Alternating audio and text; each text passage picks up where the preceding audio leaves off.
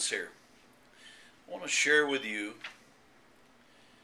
a couple things. I've written this out. I just want to share this with you.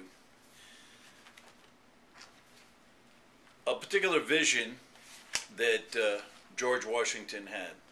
America's first president. America's first president saw a prophetic vision. The vision is recorded by several people, but it goes on like this. One day at Valley Forge, I remember it well, the chilly winds whistled through the leafless trees, and though the sky was cloudless and the sun shone brightly, he, George Washington, remained in his quarters nearly all afternoon alone. When he came out, I noticed his face was a shade paler than usual, and there seemed to be something on his mind of more than ordinary importance. Returning just after dusk, he dispatched an orderly to the quarters of the officer who was in attendance. After a preliminary conversation of about a half hour, Washington, gazing upon his companion with a strange look of dignity, which he alone could command, said to the latter, "I do not know whether it is owing to the anxiety of my mind or what, but this afternoon, as I was sitting at this very table engaged in preparing a dispatch, something in the apartment seemed to disturb me. Looking up, I beheld, standing opposite me, a singularly beautiful female. So astonished was I, for I had given strict orders not to be disturbed. It was some moments before I found language to inquire the cause of her presence. A second, a third, and even a fourth time did I repeat my question, but received no answer from my mysterious visitor, except a slight raising of the eyes. By this time I felt strange sensations spreading through me. I would have risen, but the riveted gaze of the being before me rendered volition impossible.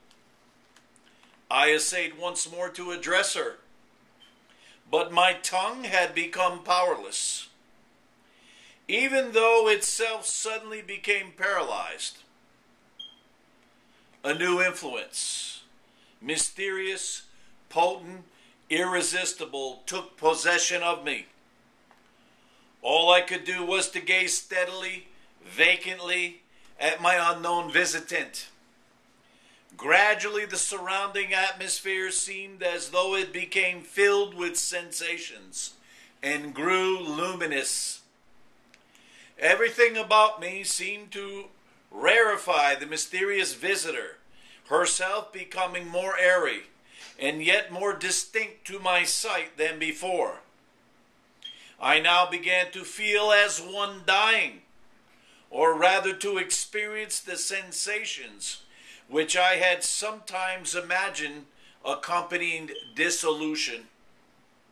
I did not think, I did not reason, I did not move. All were alike impossible. I was only conscious of gazing fixedly, vacantly at my companion. Presently, I heard a voice saying, "Son of the Republic, look and learn."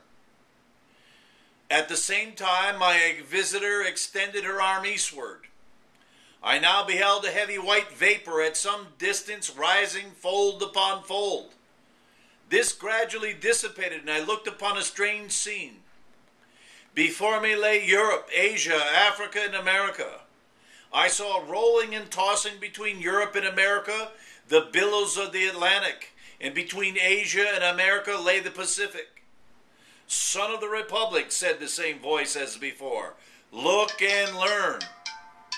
At that moment I beheld the dark shadowy being like an angel standing, or floating in midair between Europe and America.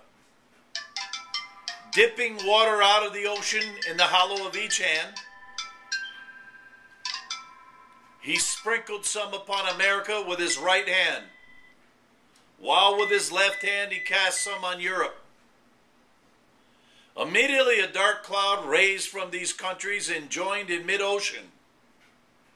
For a while it remained stationary, and then moved slowly westward until it enveloped America in its murky folds.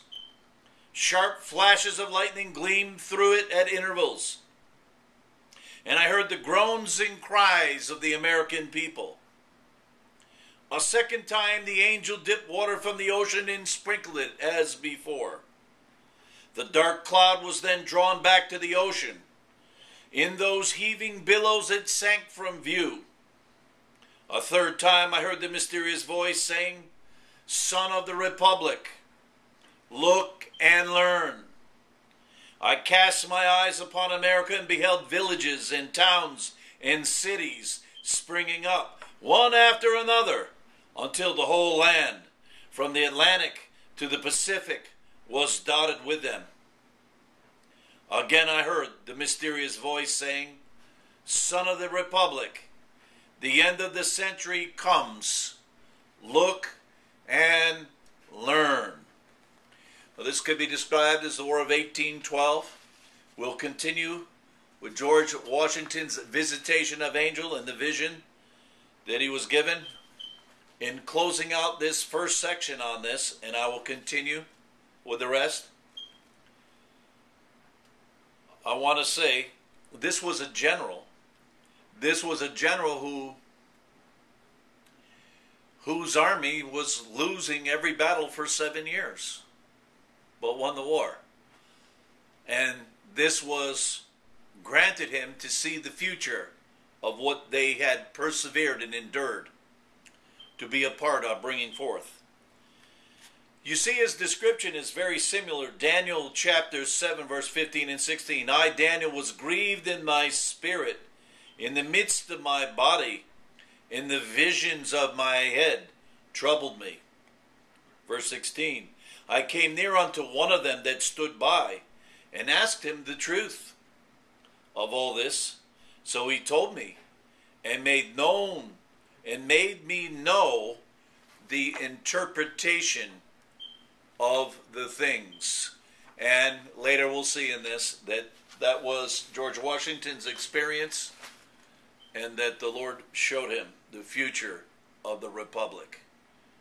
Notice that the Lord never called America a democracy, but he called it a republic. And you'll see later, he speaks about the Union, and he speaks about the Republic. 3 times or more already, George Washington is called a son of the Republic. That's important, that we not move the ancient boundary stones. I'll be back in a minute. I want to keep this short enough to put on YouTube. I'll be right back.